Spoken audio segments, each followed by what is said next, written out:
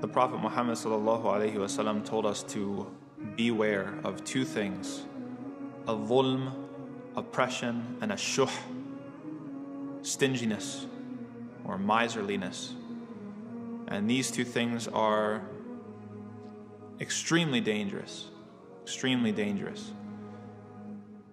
How you treat other people, you might not realize how you oppress them, right? You might think something is minor. You drive and you block someone's driveway, right? You're coming to the masjid on Friday, there's no parking, you're late, and you want to get in, and so you block somebody's driveway.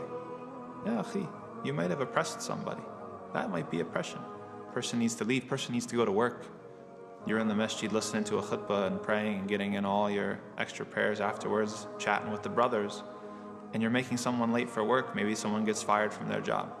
God forbid they have an emergency and they have to get to the hospital. You've oppressed this person. What are we going to say? Oh, that was the will of Allah. Of course it was the will of Allah. Everything's the will of Allah, but you oppressed that person.